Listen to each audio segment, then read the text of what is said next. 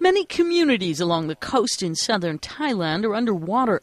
Nearly a week of heavy rain has triggered severe flooding in 8 provinces in the region, washing out roads and submerging buildings.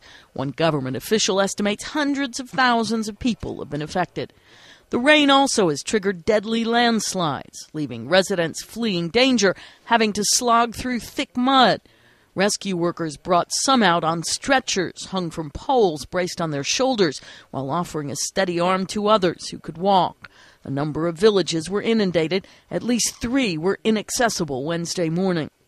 The Prime Minister paid a visit to the area and declared people at risk needed to be evacuated from the danger zones.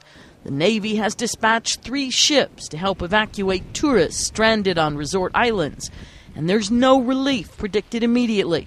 The weather forecast is continuing to warn of flood risk and heavy seas for the next day or two. Karen Sloan, The Associated Press.